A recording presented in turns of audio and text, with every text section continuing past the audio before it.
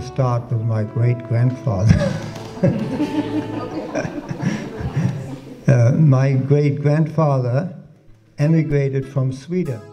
For 3 years I was on the traveling Sankirtan party with Krishna Kshetra and with many others. I was arrested by the police car. I still remember how the police car came and slowly, there he is. And, come on, sir, yeah, please get in.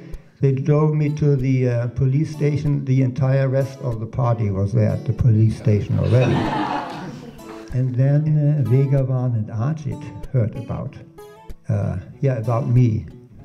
And then they requested me to come. You can't imagine how many books were distributed in Sweden over the years.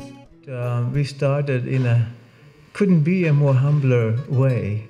And we had no place to stay, of course.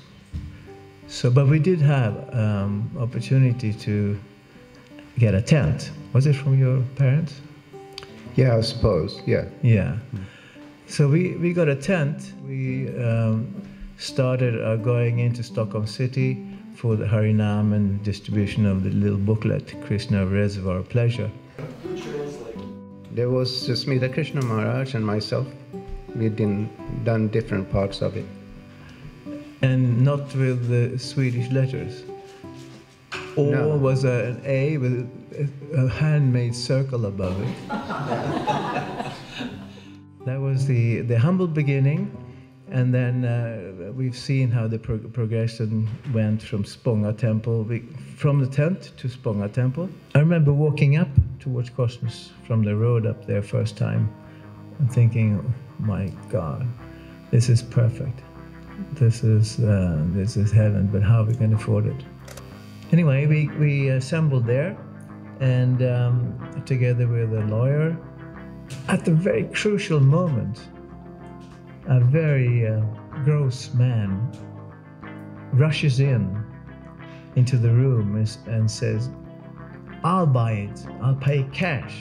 You know. And it was 450,000 more than we had offered. Yes, he offered that. But it turns out that the man that we've been cultivating, he really disliked this brutish man coming in. So he didn't take that offer. And he said, "For this I get points in heaven." You were instrumental with Ajit Prabhu. You suggested to Prabhupada that you would go to, in Australia, you would go to Sweden and start a temple. We went in front of Prabhupada. Prabhupada said, if you go to Sweden on behalf of Chaitanya Mahaprabhu, you will get all of his blessings. We were, 21 years old and 25. And Prabhupada is investing all of this,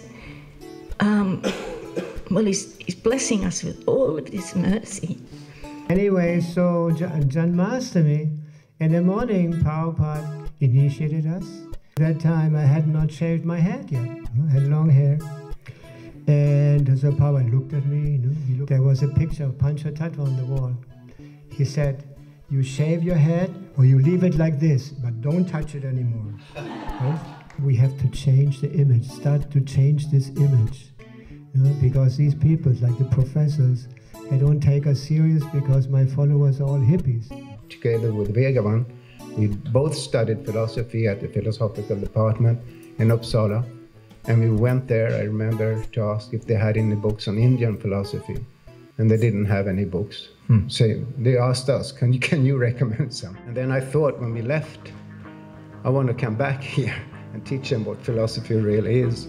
So it was such a nice thing that we had Prabhupada came to the philosophical department and spoke.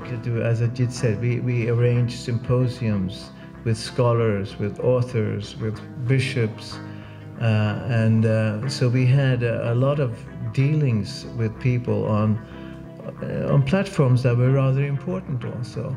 And that was on the instruction of Srila Prabhupada, actually. He told us to come here and preach to the intelligent people.